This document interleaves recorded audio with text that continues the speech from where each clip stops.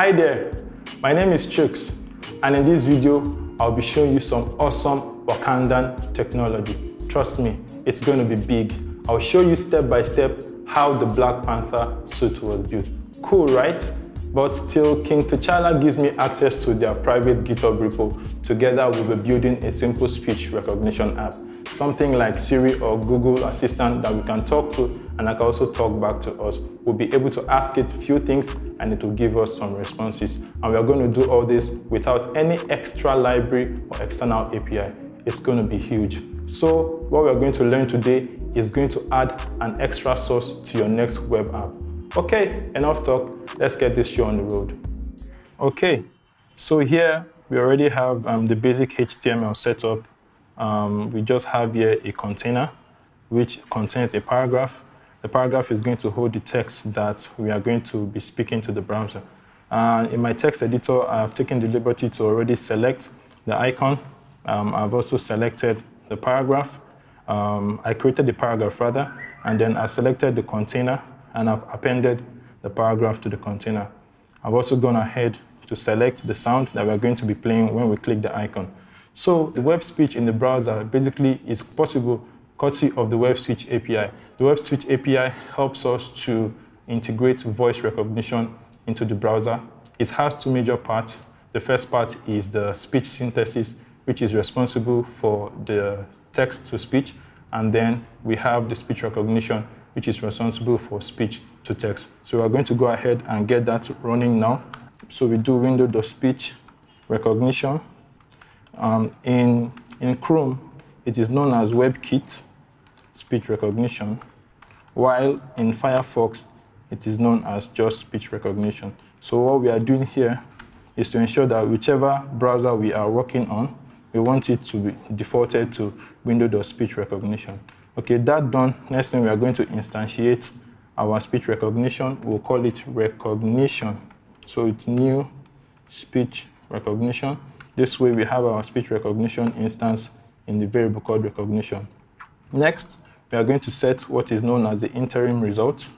We'll set it to true.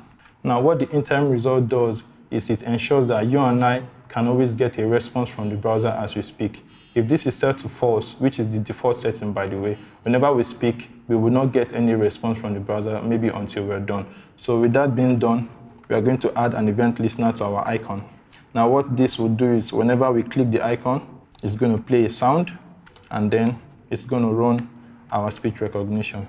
So I'm going to grab the sound, which I already have in a variable, and I'm going to play it. So, and I'm also going to call a dictate function, which I'm going to write next. So what the dictate function does really is just to start our speech recognition, start it, and then listen for whatever it is we have to say.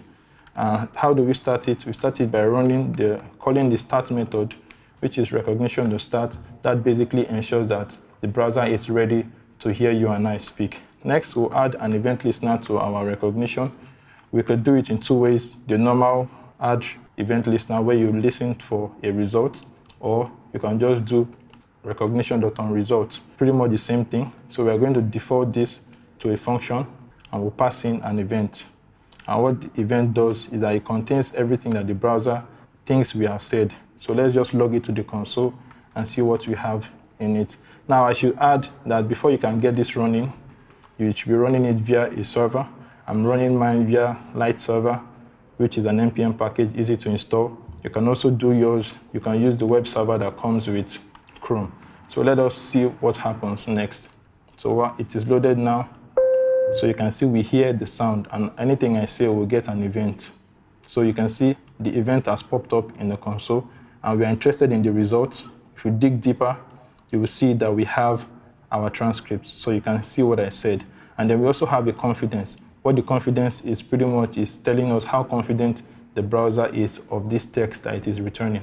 And this is 0.77, which is pretty high. So now we are going to map through this so that we can get the text we want. What we'll do is we are going to save it to a variable. I'll call it speech to text. And we want it in an array because that is a speech recognition event. So we are going to create an array from it, from event.result. So we are going to map through it we're going to get the first index. And then in that first index, we're going to also map again to get our transcript, which is the thing that contains this text that we actually want. So we'll return result.transcript. Okay, it returns an array, as we will know, and then we have to use the array.join to make it a string. So let us log that to the browser console and see what we get. Okay, so I'll click the icon now and say something. Hello world.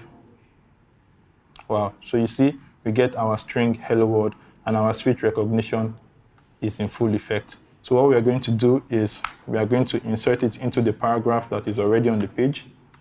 So we take the speech that the browser gets and then insert it to the paragraph. So whatever we say now, we're going to see it on the browser page. Hello world. Okay, cool. Welcome to Life Hacks. So you can see the browser now hears what we say and we are getting it in speech. So you would notice that whatever I said last replace what I said first. And to fix that, we have to check if the user is done speaking. If it has something called is final, which checks if the user is done speaking. So if is final is true, means the person is done speaking, then what we want to do is basically create a new paragraph and then insert it to the page so that it puts it in a new text and not replace the one we already have. So let us try that out and see. Hello world. Welcome to Life Hack. So you see, now we have each text that we want on the page and we can go on and on. So without wasting more time, we're going to go and implement the speech synthesis, which would make the browser be able to speak to us. To do that, we are going to initialize it as always, or put it in a variable called synth, window.speech_synthesis. So speech synthesis in this variable now would allow us to be able to do whatever I want with it. I'm going to go ahead and create a function called speak. And what the function will do is whenever we want to say anything, we'll pretty much call it, and then anything will pass to it, the browser will say it. To make this work, we have to first create the text we want the browser to say. We'll save it in a variable called utter this, and then we call the new speech synthesis utterance, which is the part that makes the browser receives what the browser is going to say. You are going to pass in a text.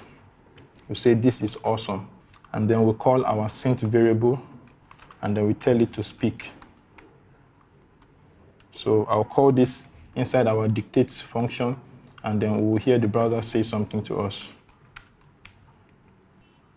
Okay. Hello world.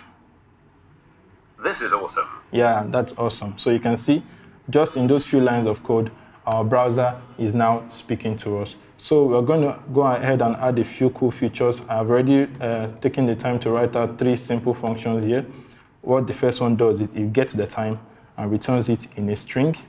The second one gets a date, the current date, and returns it in a string. And the third one hits a weather API, finds the weather of a particular location, then returns it. If it finds the weather in a string, or if it does not, it returns this text to let the user know it does not. So we are going to modify our speak function to take a function, and then whatever the function returns, that is what we are going to say. So how do we get this to work? Now we have to check to know that what the user says contains a few keywords. So if the user says, what is the time? We want to know that the user has said that. So we say, if the speech that the user says, if it contains or if it includes what is the time, what we want to do is we want to call our speak function, and then we want to call get time. So I'll do that for the other 2 functions. So we change this to what is the date, and we change the function to get date. And then for the third one, what is the weather in, so hopefully the user says what is the weather in a location, and then we get that location and then hit the API and fetch the result we need. So we need to pass in the speech here. Okay, so let's go test it out in the browser. What is the time? The time is 12:23 p.m. Okay, that worked. What is the date? Today is the 13th of March 2018. Awesome. Okay, let's find the weather somewhere. What is the weather in Lagos? The weather condition in Lagos is mostly full of broken clouds at a temperature of 32 degrees Celsius. 32 degrees Celsius, that's pretty hot. Let's see the weather somewhere else. What is the weather in Tokyo? The weather condition in Tokyo is mostly full of clear sky at a temperature of 13.28 degrees Celsius. 13.28 degrees Celsius, that's a bit cold for me. So you can see now that we have our speech recognition working and we can get things our browser can say to us. I should add that the speech recognition also gives us about 66 different voices. So you can do that in the console. Let's just check. If we do speech synthesis.get voices, you see it returns an array of 66 different voices in different languages.